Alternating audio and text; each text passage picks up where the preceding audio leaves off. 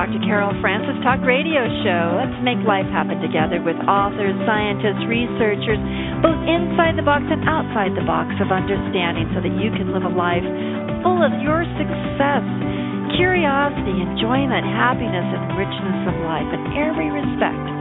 Let's go beyond our limits, and let's help others go beyond their limits as well. Welcome. Well, good day, everybody. Those of you that are listening in the morning, good morning as well. This is Dr. Carol Francis, and I have the good fortune to be able to talk to Mike Rogalski on this topic, remote viewing, which is comparable and contrastable with any psychic phenomena or astral projection processes, is going to be specifically valuable to you because you will begin to understand that the powers or capacities you possess inside of you, your brain, your capacities, are barely tapped into. But we now have many sciences, many techniques that have been used and proved on a governmental level and on many other levels as well to be able to explore the world around you with your mind or your consciousness. So Mike Rogalski, who has written on this, has a wonderful website and mostly is a fabulous teacher on the topic of remote viewing, is here to inspire you, but also to instruct you as to what amazing talents you have locked up inside of your brain that yet hasn't discovered these capacities. So welcome, Mike Rogalski. I'm so glad you could be on the Dr. Carol Francis Talk Radio Show. It's a pleasure to be here, and you pretty much said everything I was going to say, so I'm done. Oh, no, you have so much to teach us, Mike. For one thing, we don't really know what remote viewing is. We hear maybe the term kind of says it, like a remote control, but what is remote viewing, Mike? Well, the term remote viewing has been used for too many things that have nothing to do with the original scientific descriptions. So if you look at it, it's listed separately as a psychic category in scientific journals. Where things are very narrowly defined, like clairaudience and clairsentience and so forth.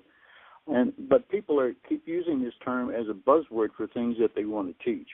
And so I'd like to get down to what it actually is and where you can go for sources on it, as well as our website. According to Dr. Russell Card, help us out. The originator of the research and development of RV, there's about 11 courses out there that teach the real controlled remote viewing protocol, and he says that all of these systems work. So to say that only one of them is the best or only one works is not true. Now, I can't speak for others who have added the term to their products, but you can know this, that if you're looking for the right course, all you need to do is look for the original people who are involved in the remote viewing project in the military, in the CIA, and people like Courtney Brown, Ed Dames, David Morehouse, Paul Smith, and Lynn Buchanan. And those people will set you onto the controlled remote viewing course as I teach it in our classes in the website. It's not visualization. It's not imagination or dowsing or pendulums or anything like that.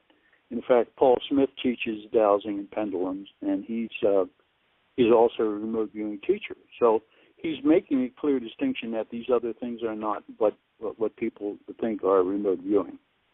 So now that we got that clear, let me talk about how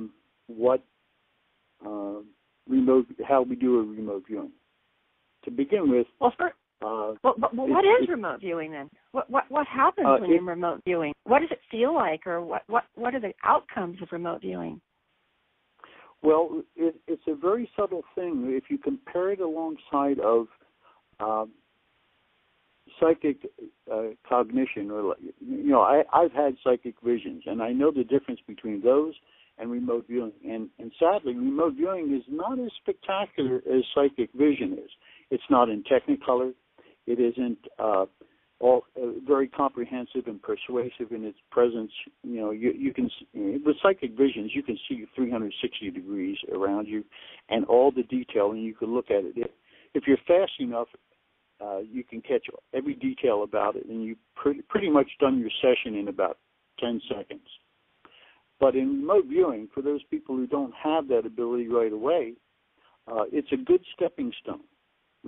Controlled remote viewing will get you started in learning how to tune up your psychic abilities and your intuition to be able to see things. But in remote viewing, I think it's very valid that they've categorized it separately because it's not as distinct as a psychic vision or clairaudience or seeing ghosts and things like that. It's a little bit more subtle, but it's a wonderful introduction into the world of psychic ability.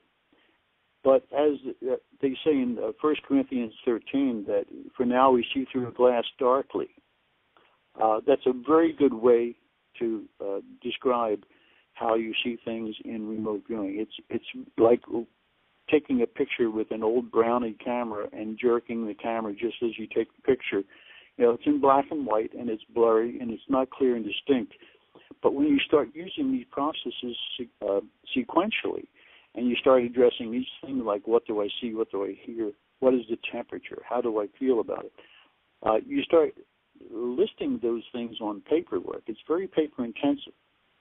And as you add these things together, they are subjective things that you're putting down on paper. And in the process, you find yourself collecting a set of things that may begin to become coherent, although we frown on the idea of anyone using logic or rationale early on in the process. That's not the point to do it, because psychically, if you start saying, oh, I know what it is, you've immediately cut off the psychic train, the signal line, as we call it. And so you stay open and you remain as an observer and not as a judge of the material that is coming in. And as long as you allow, the signal line remains strong and will continue to elaborate. You can elaborate on many things you see.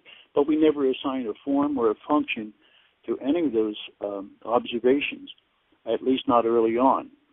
We want to keep that train open, so we do it that way. Okay, so before you kind of tell us what the prerequisites are to learning remote viewing, I'm going to give you 3 experiences, and I want to see how you would classify each of these in terms of remote viewing, psychic reading, or a perception, or astral projection. Because I actually teach people to do astral projection, which I find to be different than remote viewing. But let's see if we can get like a phenomenological description, how it is experienced by people. So remote viewing, the time I've been successful at that in terms of using the protocol you are about to teach us, there was a unidentified photograph of something hidden in a file, and it was placed on the table, and we went through the procedure you're going to teach us. And I went through the procedure and was able to get the materials, the shape, and the color. So it was pink, and the materials were ceramic, it was cold, hard, and it was in a circular form. And he opened it up, and lo and behold, there it was, a pink toilet seat. Mm-hmm. Okay, so I would consider that remote viewing. Second experience, I'm sitting in this room, and I'm around, we've just gotten through with a medium reading, and suddenly there's 3 people standing next to me, but I have this incredible swimming experience that these 3 people, that I'm swimming in each of their realities, past, present, and future. It happened in a matter of 10 seconds, but it was so profoundly detailed, experiential, 3D. It was like more of a narrative, a process that was about this person's life. So that would be my next experience. And finally, I was practicing astral projection, where I felt myself suddenly in my astral body, present, not in a physical form, but feeling very present physically in the scene where I was at, trying to interface with people who were actually in 3D physical form.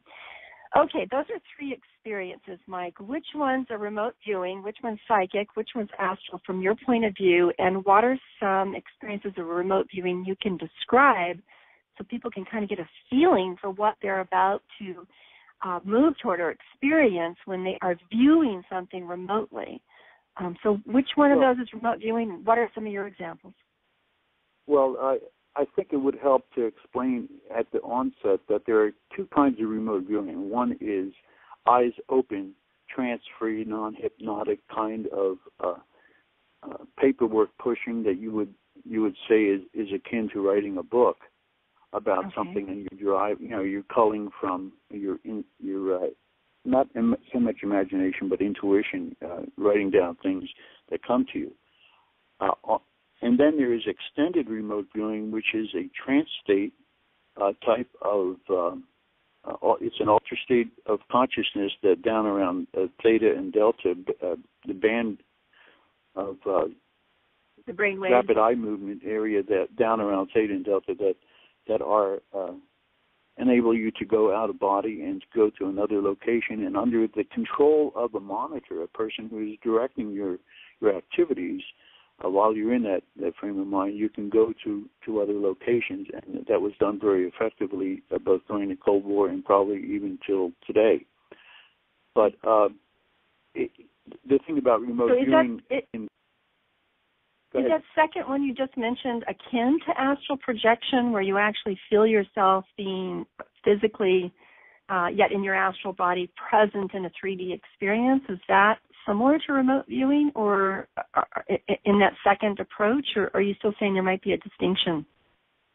Well, there are people that is, in defining that, there are people who like to do out-of-body experiences.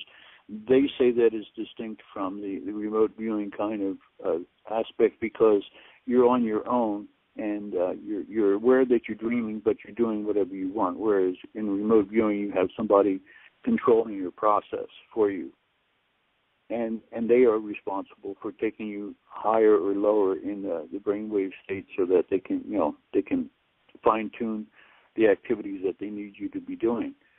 So yeah, there's differences, and just like the differences between astral projection and out of body experiences, there are different worlds that you go to and different levels of experience.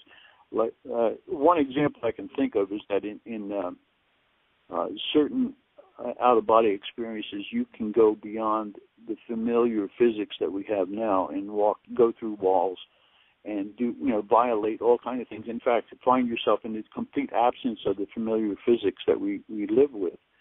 And, right. And on the other hand, you have environments in which you can experience things predictably by having an expectation that when you land, you're going to land on some kind of solid object.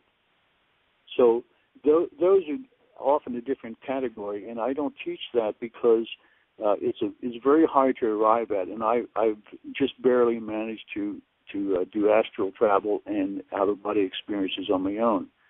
But I have to say that for the few minutes or moments of experiences that they're like life-changing experiences. To find yourself, right.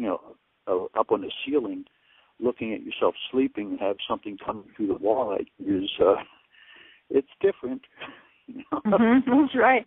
Well, remote viewing is also life-changing as well. It's from my point of view, Mike, it's a very cognitive, perceptual process. So that's why I'm trying to let people know, hey, this experience of remote viewing is actually one of your many, many, many tools you can use to move out of your body's limitations.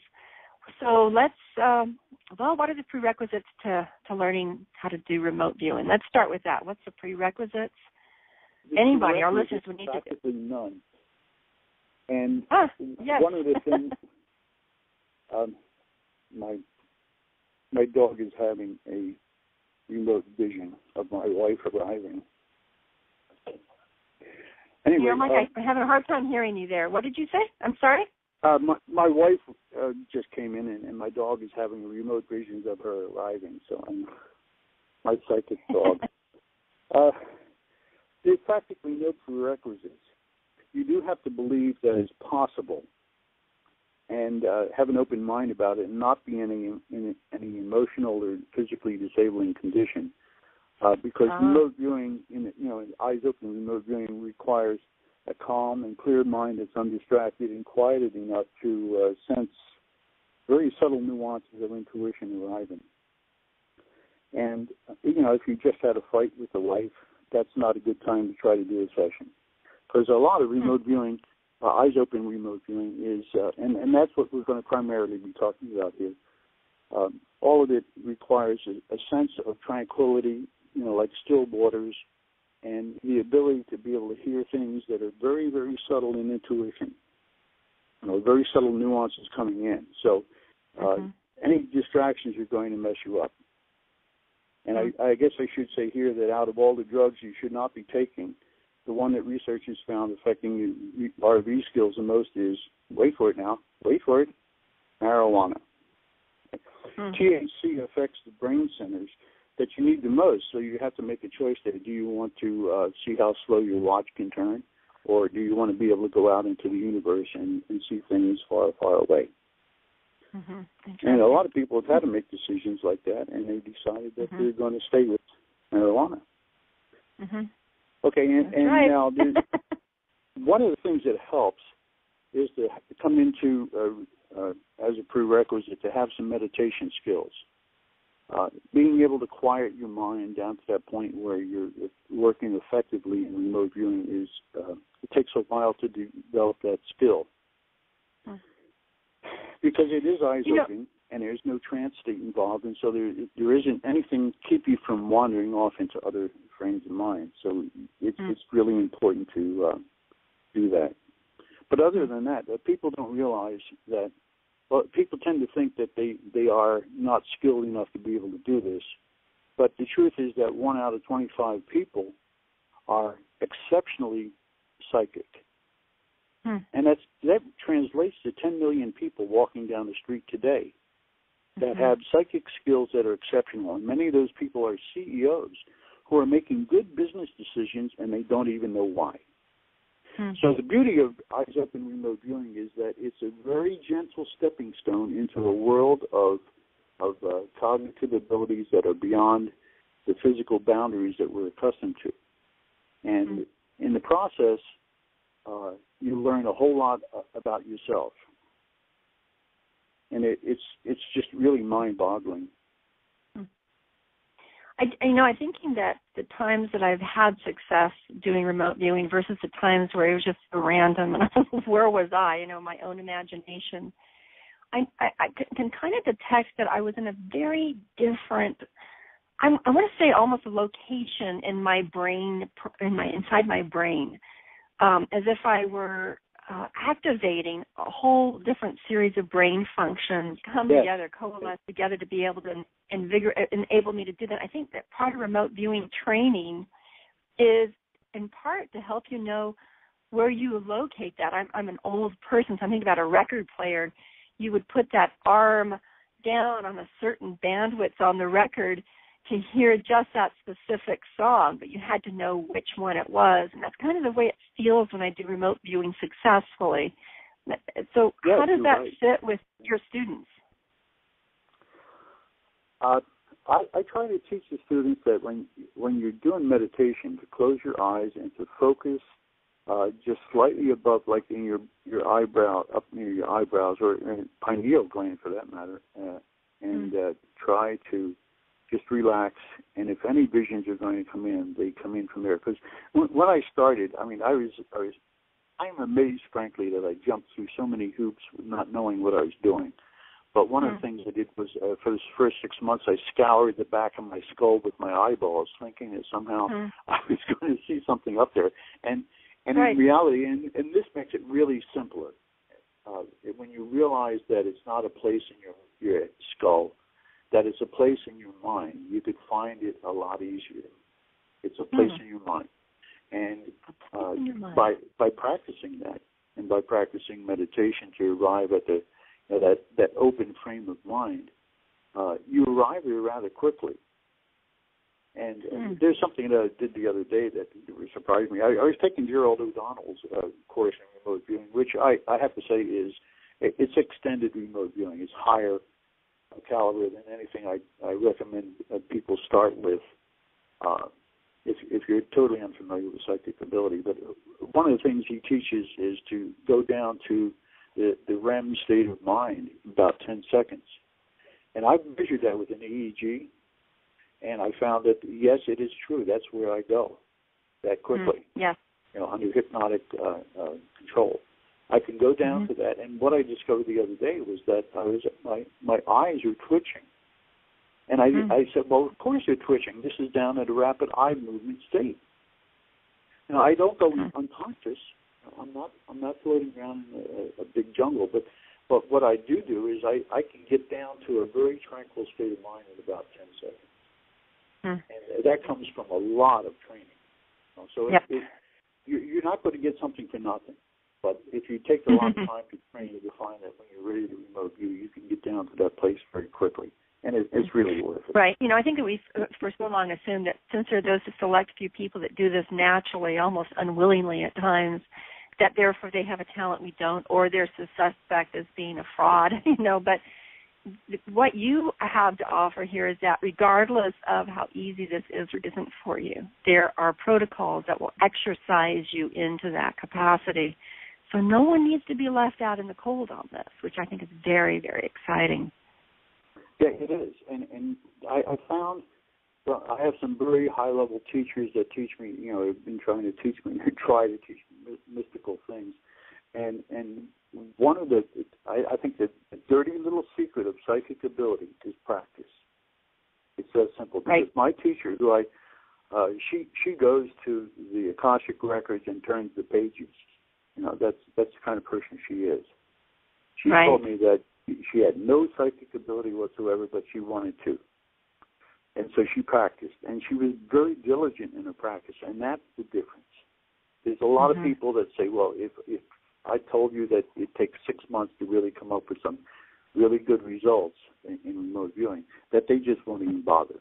They're so accustomed to the I want it now thing that they don't want to work that hard for it. So I've worked hard, and I have the abilities I have.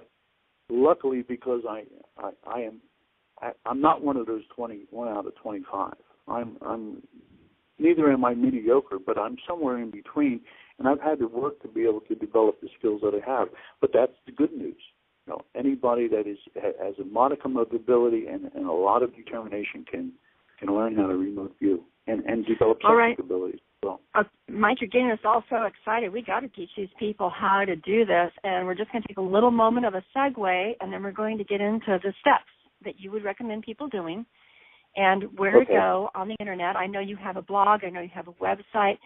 Folks, he also has a class, which he's going to be actually teaching this Saturday. I will be there if I can possibly organize my work schedule around it. And it's going to be in El Segundo. And, Mike, you're going to tell us the websites, the locations, how they get in touch with you and your tools. And then let's just dive into actually giving us the steps we can implement in order to become remote viewers. All right, Mike, how do we get in touch with you and all of your tools? All right. You want me to begin now? Yes. Yeah, tell us first how do we get in touch with you and your class. Okay. First of all, we're at meetup.com in Los Angeles, and the name of the website on meetup.com is SCARVS, SCARVS, that's Southern California Association of Remote Viewing Systems. It's the same word as the regular way you would spell SCARVS without the E. And once you go to Meetup, you can join up, and you have to RSVP for the club because we have to produce materials for each student. So it's shows a certain amount of organization to let us know that you're coming. But you have a good class coming up here. Yes, there's a class coming up this coming Saturday in Pasadena. I don't know what the air date of this will be, but they're all posted. All of the meetings are posted on the Meetup site, and all you have to do is become a member. And there's no obligations and there's no cost. Everything is free. And amazing. I do that because I want to. Pardon me? Amazing. That's a really nice gift. It's a scarves, as into the scarves you wear around your neck. And you think it's in Pasadena, June 14th, 2014. I will be there, folks, and I will let you know more information about it. If you cannot come, we will try to get information to you so that you can come in the future. How else do they get in touch with you, Mike?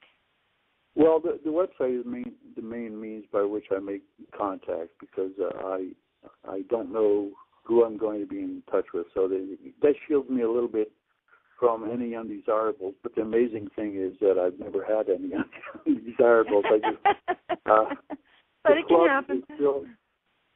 The club's filled with wonderful, wonderful people that have different abilities. And that's why I formed the club, is because I wanted to have I wanted to get to know other people who both were interested in remote viewing and as well had psychic skills. And as a consequence, we have a very select group of people that can do some amazing, amazing work. Mm-hmm. And I'll give you an example. I did a Where's Waldo, and my A team came out with, I gave them, there's a photograph of me standing in a Russian submarine in Long Beach Harbor next to the Queen Mary. And when they were done, they had drawn the Queen Mary, a submarine next to it, not from the point of view where the people come into the ship, but from the other side, from the harbor, which is always amusing. And they said that I was standing on the second floor, bottom floor of something with a rounded floor on the bottom of it, and there were tubes and propellers, and I was actually in the torpedo room of the Russian sub. And so that was my 70th birthday gift they gave me. They found me. That was a photograph I had taken 2 weeks earlier in a sealed envelope, and it is just utterly amazing. That's a great example.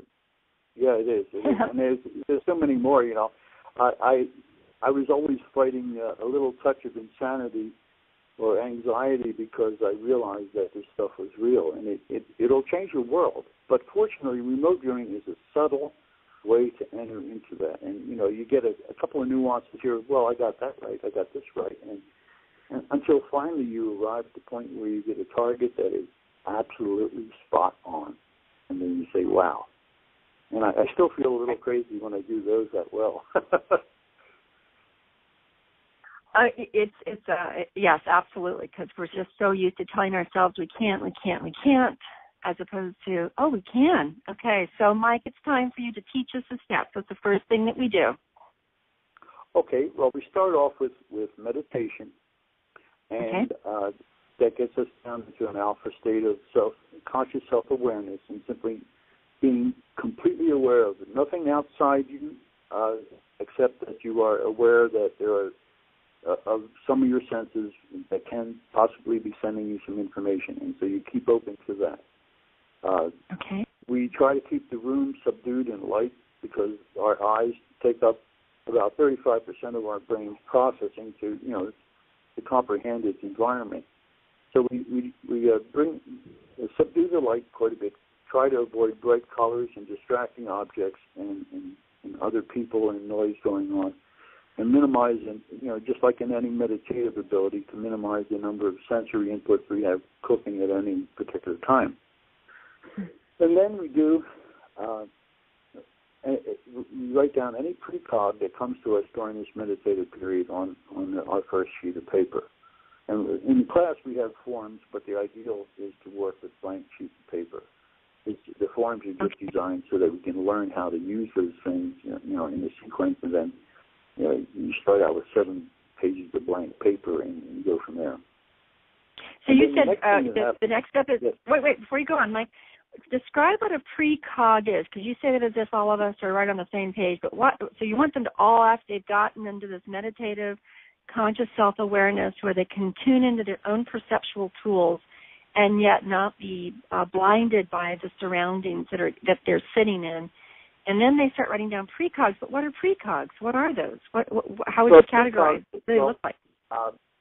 It is just as, you could say that it is psychic vision, except that it's like in black and white, and it's an old 1930s sound system. And it's very preliminary and basic image that comes into your mind that suggests you.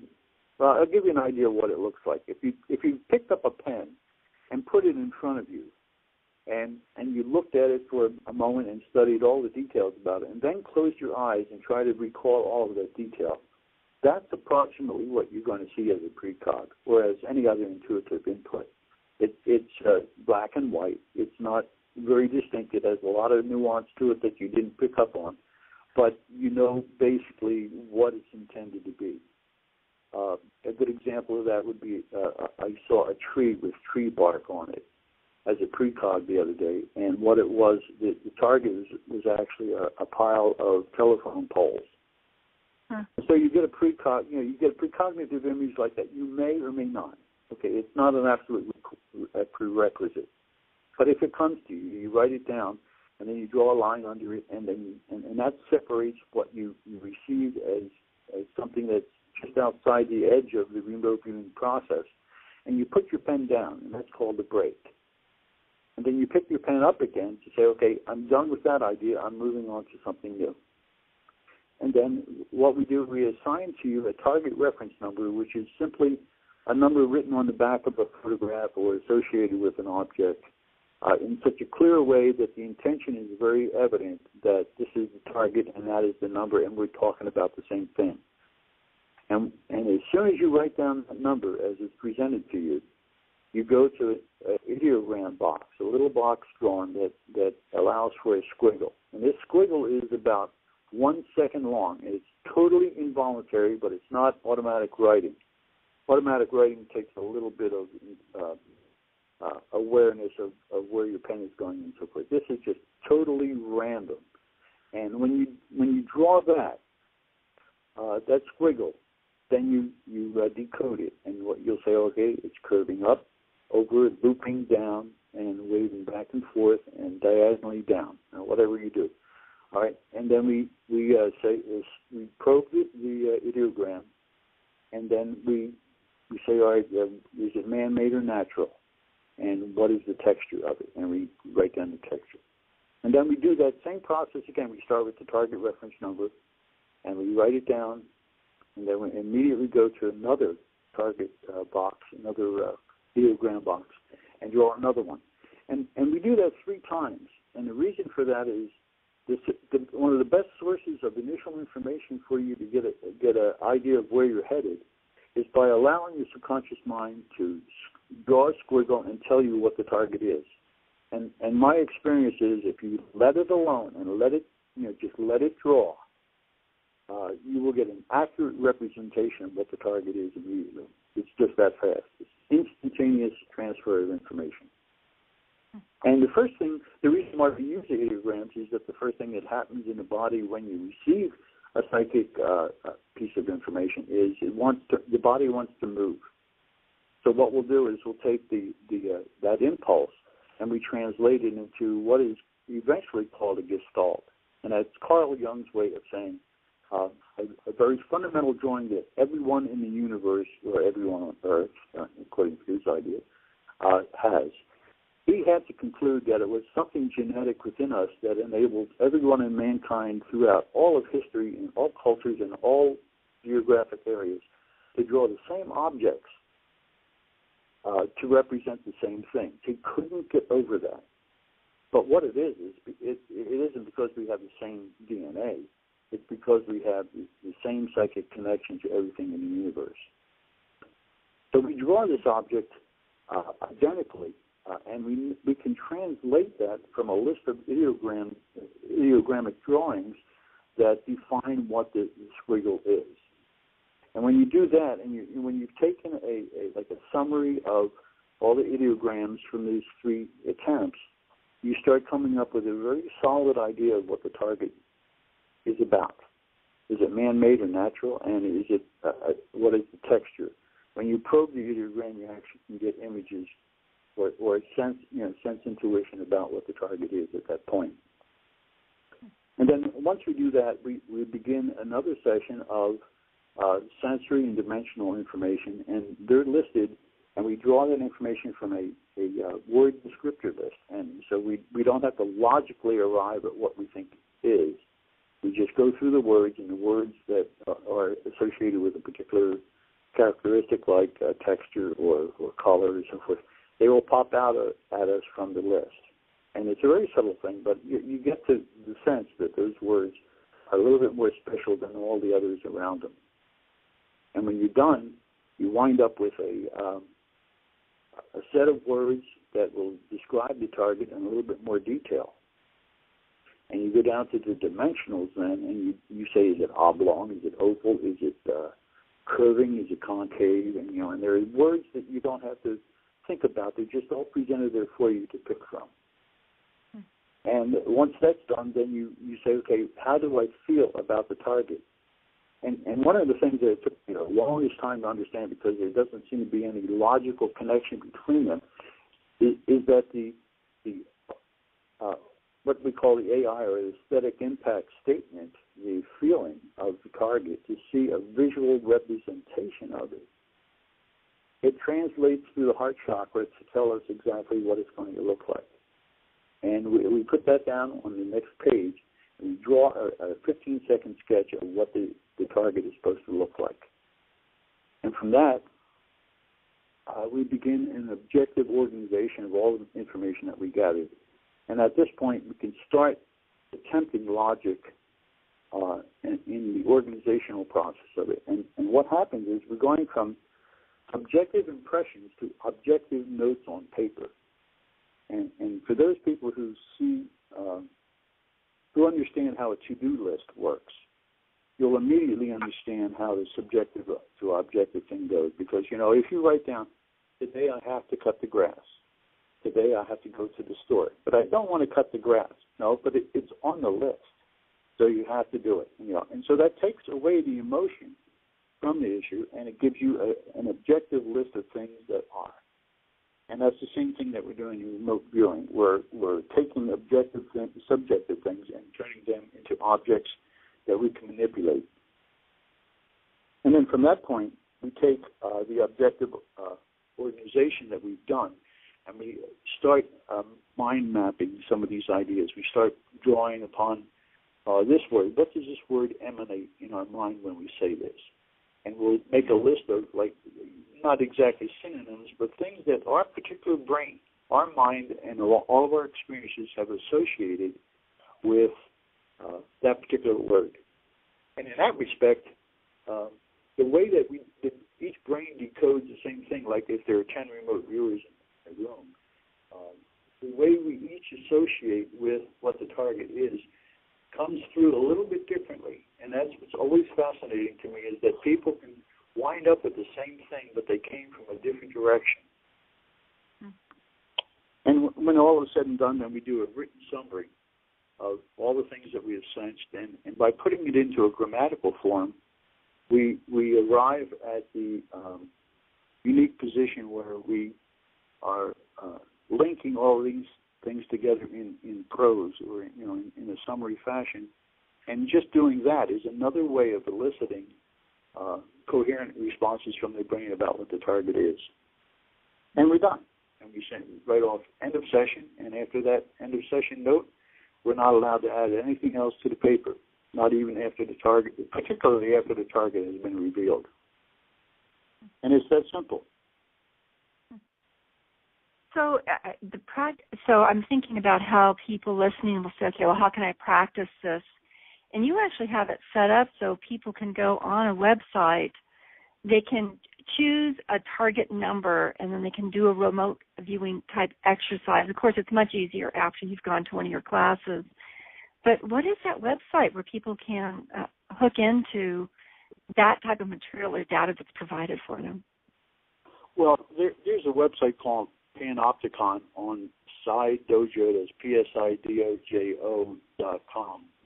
But unfortunately, as much as I love the people there because they help me train so much, their Panopticon site where they assign a target reference number and then you do your session, then you come back and click on that, it's not as reliable as it used to be. So what we do is in our club, we have a target practice disc that we provide to students, and they can go into a folder and take a folder number and do a session with that, and then open up that folder and see what the target is. And so it's a simple process, and it's a lot more reliable. Unfortunately, it's very disturbing to go through a whole session and find out that a webcam that you're hoping to find is not functioning at the time, and that's what the problem is with Opticon. Okay. So again, folks, I would encourage you to get in touch with Mike through meetup.com, and the name of the club you're going to look for is called Scarves, like the type of scarves you wear around your neck. Is that correct? But without the E. That's right. SCARD. Yeah. Okay. Yeah. Very good. Or you can go to the just say in the Los Angeles area you want to find out about remote viewing, and you'll the links that they will give you there for remote viewing almost always will include just us. I don't think there are other people that claim remote viewing, but like I said, they're using a buzzword and it's not necessarily accurate. Well, this is a really helpful delineation of different steps to take. And Mike, what do you think about the following kind of analysis, that you're taking them through one, moving them into a meditative state so their alpha brain functions are predominant. They're focused on a consciousness level as opposed to sensing all the data and information around them that they have to interact with in the physical form. So you're moving them into a receptive state. And then after they're receptive, you're kind of trying to get the debris or trash out of their mind, putting that on the paper. And some of that debris or trash may actually be relevant to the target photo or the target object, but may not be, may just be noise, so to speak. And then you're moving them into this physical kind of experience through this ideogram. Yes, go ahead. I would be cautious about calling any of it trash, because when, it's bad enough that we get valid information and we say, well, I can't believe that that's accurate, and people discard it. We allow everything to come in and we put it down on paper. And I should mention, I'm glad you mentioned the subject, but there are times when we know that we're being led by our imagination or by our left brain, and it's called analytical overlay. And what we will do is we will put down on the paper to the right-hand side where it says AOL on the form, anything that's a distraction, anything that we know is trying to drive the entire session from our left brain, rational mind. And then we put our pen down again to make a break, and then we pick it up again and we continue on where we are. But I think it's far more important for a student remote viewer to accept everything that comes into the mind. We don't consider anything as trash unless we realize that it's consciously leading us. Now that's nice. That's a nice distinction. I've heard it taught many different ways. I much prefer that. That way they can be receptive and receiving and accepting of everything. But one of the things I love about your training is that you really caution. You mentioned this really briefly a moment ago. You really caution from them becoming rigidly adherent to just one perception or one defined object, because that may become their imagination or their attitude that they become attached to. And becoming attached to something premature may stop them from receiving other information. Well, what is that like, to sit there and say, no, I can't attach to this, and yet I can value that this has come to me? It's fun because a lot of people, I often say that the first thing that people learn in remote viewing is what an AOL is, or analytical overlay.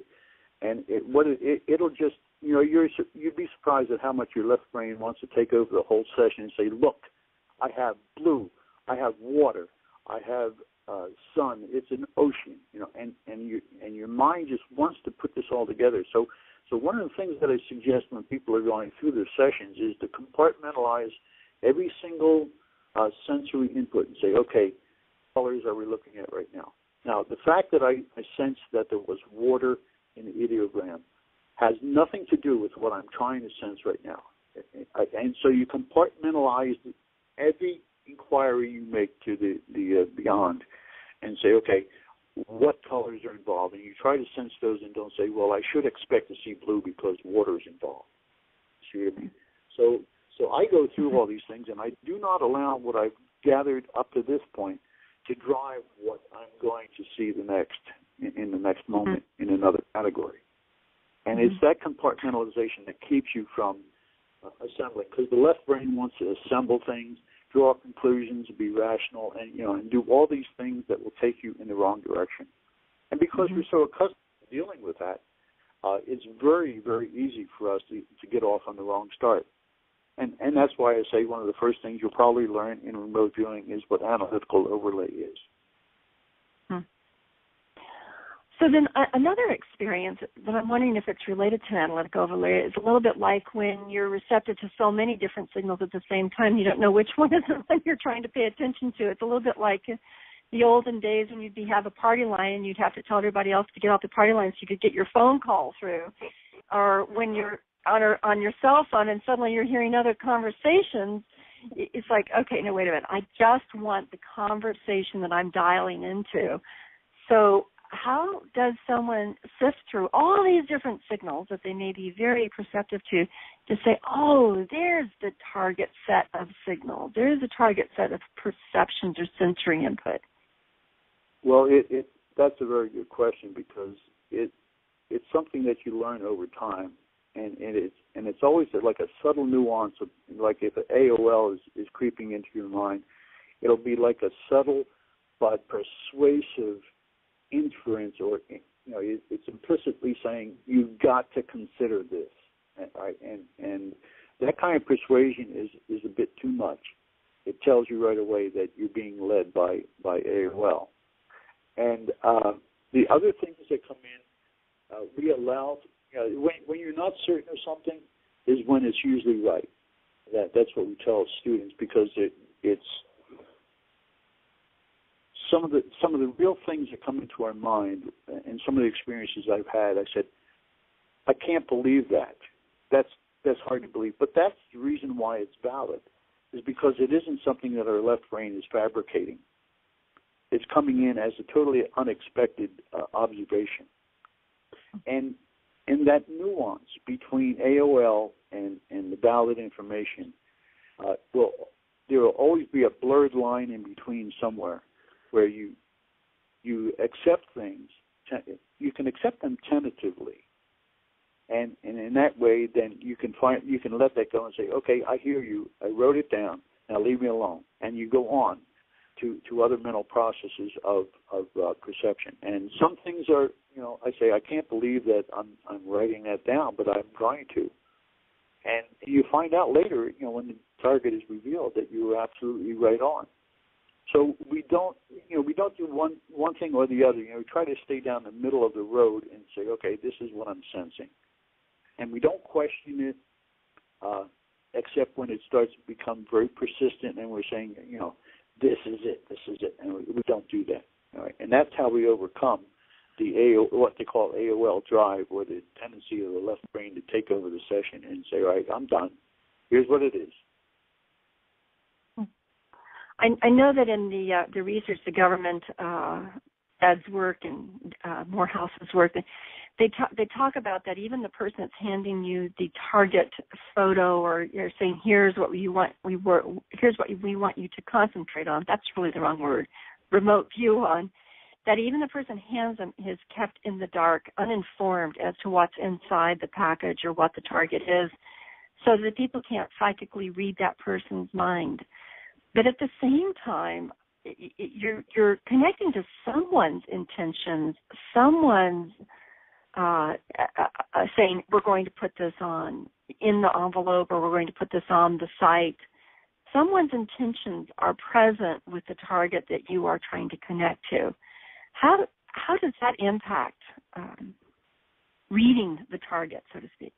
Well, in the classroom situation, very often, for the sake of guiding the students along in correcting any kind of errors they make as they're going, I like to know what the target is, and I tell them, look, if you read my mind with telepathy and you get it right, well, you get an A anyhow, right? But because that's another avenue of enlightenment for them to realize that they may have that capability through another channel. So I'm open to allowing them to learn anything about themselves as possible.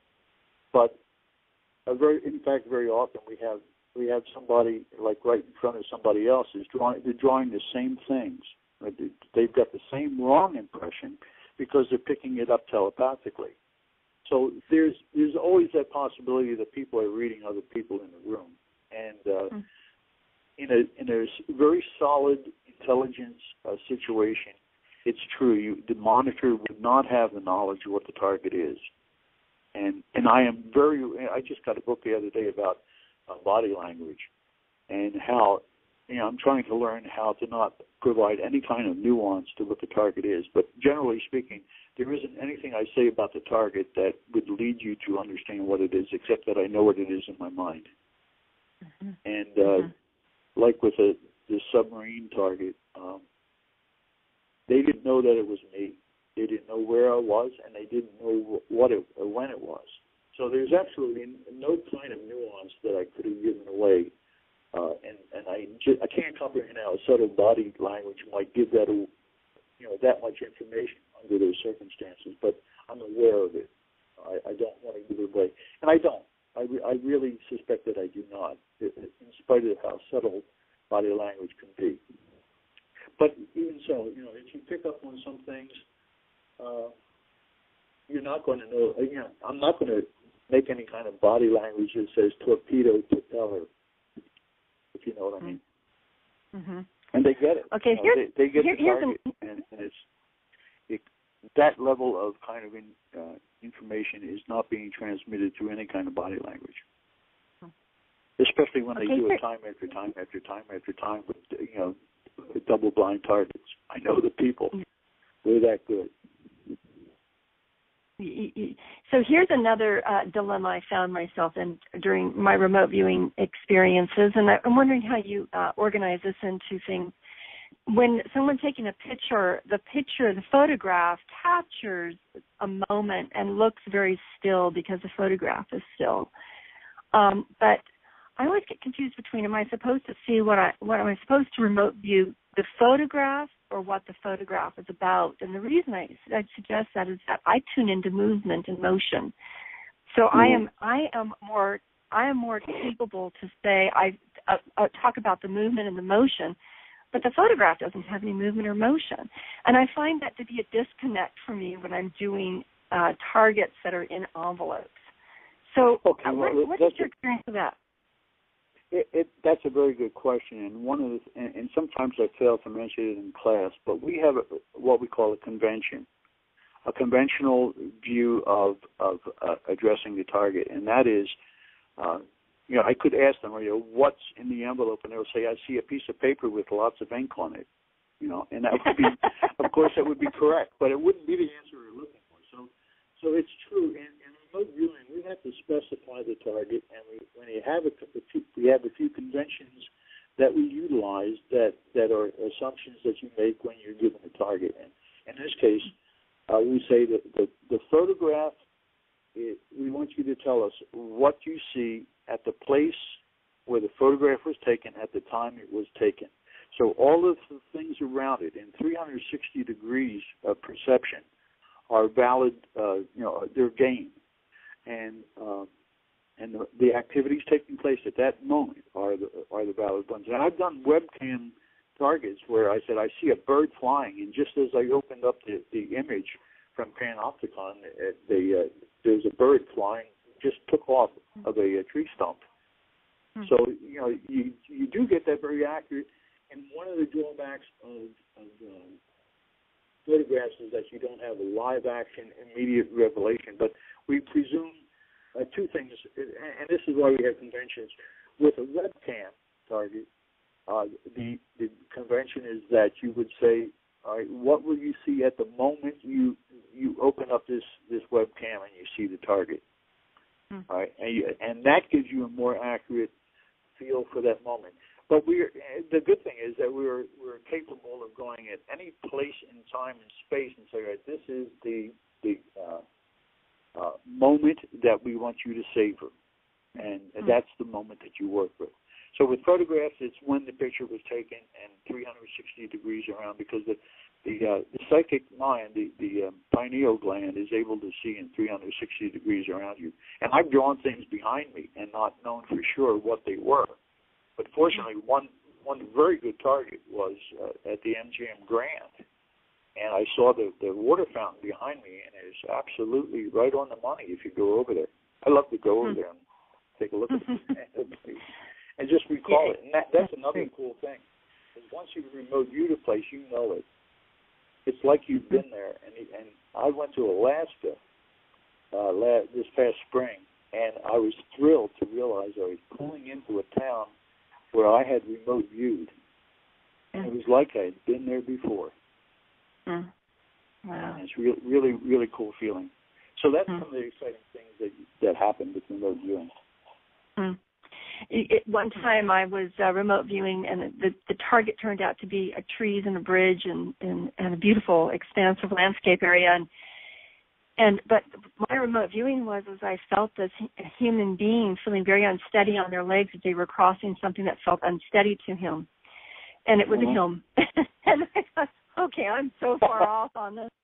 Took that photo and looked a little close, and there were these little people on the bridge. And I thought, okay, who knows? Maybe that's what I was able to receive. But at the same time, it just seemed like such an element of the experience as opposed to the overall gestalt of the photo. So when you talk about conventional view of perception, that is worthy of trying to understand. I know that when I've read the books on this, that they often talk about how they emotionally experience the presence of things, and that clouds, and yet that also informs them. How about those emotions? The feelings, like I had the emotion of fear. We use several different points in the process. One is called the aesthetic impact, and another one is called the emotional impact. And the aesthetic impact is how do you feel about the target looking at it from a distance, but the emotional impact is how do you feel right in the midst of everything that's going on in the target, at the target site. And that's a little bit more involved, and we progressively take you up to that point because of, it may get a little bit more intense right at the target site. But in training, we try to never, ever come up with like the crash of the Hindenburg or the, 9/11 World Trade Center event, because we don't want, you could feel some things very real as though you were right there when it happened, and that we feel that that's a negative training situation for people, and that they may may develop an aversion to wanting to go to any site not knowing what's there. So that's always been a rule. Lynn Buchanan has always held by that in his training back in Grill Flame and Stargate. To never come up with negative targets until a person is very well trained in working with, run-of-the-mill things. But you will find emotional involvement with the target many times, and that's good. And in fact, we consider that as a primary requisite, to be able to feel the target emotionally. Wow, that's interesting. I suspect being a psychologist and watching people's styles, I'm very tuned into when I'm working with individuals to know their style of change or progression or evolution or issue resolution is going to be very specific to their personality, their brain function styles. I'll just give examples, like some people are visually oriented, so I use visual language, or some people are auditory, or some people are emotionally oriented. So I will predominantly communicate in the language of their style so that they can more optimally change, because they can grasp quicker on that level than any other level. And I would wonder if people, when they remote view, also bring their styles of perception, and that some perceptive styles and skills are going to be more naturally present and developed than others. And so maybe one person's emotionally sensitive, another one's visually, another one's in terms of movement and shapes. And, do you have a way for people to kind of decode what their initial proclivity is going to be so they can appreciate the skills that are already so available for them to use? No. I think there's a problem in that let me give you my personal example. The guy inside me, that subconscious person who is observing the target, I think he's a 5-year-old. And he is seeing the target through the quirky eyes of a 5-year-old little impish kid. And he's trying to describe to me what he sees. And in reality, some of the things they have observed with subconscious behavior is that the subconscious mind can be a completely different personality from the conscious mind. So that there's a difference of interpretation. Like I have to ask myself, what is this quirky 5-year-old kid trying to tell me? And it's that person inside me. So if there is a reality to the difference in psychological composition of the subconscious mind. And I think that, if there's, let's face it, there's a lot of things that we do. We don't know why we shun away from this and we gravitate toward that. And we don't understand, and it's because of the subconscious influences that we have that are driving us. And that's the same problem that we have in decoding things from remote viewing. A lot of associations we had in the past as a child, that formed subconscious associations in our head will come to the fore, and we will not recall that that's where, we know where all this came from, and we don't. So what we do is we try to take the subconscious impression we're getting and bounce it back and forth against some of our conscious associations in the form of emanations of thought, and try to pull out those subconscious things into the light and say, all right, when I talk about apples as a kid, I'm talking about apple pie, right? And so you say it's a pie. And that way that it's a process that we go through that isn't quite as apparent to us. And it's a very roundabout way, but it can, when it's done correctly, it can bring you right to the target. And there's times when I know I have the target right, and it's like an inner knowing as opposed to like an arrogant personal conviction that I'm right. Does that answer your question? And I don't know if I'm learning more about remote viewing or your style of remote viewing, and that's my question, and we are going to leave that question in every listener's mind, like, what is going to be your approach to knowing how capable you are of seeing the world outside your physical body, so that you stop limiting yourself and at the same time tool yourself to be as objective and clear and authentic in your capacity to see beyond your physical body. And remote viewing has definitely received a lot of scientific research and evidence that it does exist and that you do possess the ability. So to hone your talents, I want you to contact Mike Rogalski and join SCARS. And the class is you can contact the class through me.com. Mike, is there any other way they can reach you or anything that they can read that you have written? No, I have, I may have mentioned that I have a book that I'm working on, a remote viewing manual, but they can access the manual that is written up to this point without the latest revisions and illustrations right from our website once they become a member. So they can get the whole, like a 60-page manual on remote viewing right there. You are a most generous person to offer so many things free for us. I want to say, readers, that he has written a wonderful chapter in my and Mary O'Malley's upcoming book. It's going to be out June 19th. And actually, Mike, if I can bring some books, if they finally have arrived at my office, I'll bring them this coming Saturday, because you have written a wonderful chapter on remote viewing in a book called Your Soaring Phoenix, because this is all about being able to soar way beyond your once perceived limitations. Mike, parting words to our listeners would be what? I have a phrase from Baba Muktananda that it says that the sun, moon, and stars and the universe revolve inside me. And it's a favorite because I finally came to understand what the guy was saying. I thought at first he was nuts, but, when you come from a scientific background, you tend to think that's pretty far-fetched. But here's a thought for everyone that will blow your mind, and that is my mind is not inside my body. Mm-hmm. My body is inside my mind. Wow. And that gives you a perspective that what we're living through is literally a matrix. Go see the movie again and get a grasp of what it means to be living a life through a body that you've created within your own mind. That's beautiful. And that reminds me of the Merkaba, or the Merkaba, which they say our field extends 50 to 60 feet outside of our physical body. Mm-hmm. And our heart center extends even farther. So here you are saying our mind. We are inside our mind. Well, thank you, Mike, so much for expanding us and making us realize that we can live much better than we thought we once could. Mike Rogalski, please contact him. Join the classes that he offers for free. and do read his chapter in the book, Your Soaring Phoenix, and his written material in the future.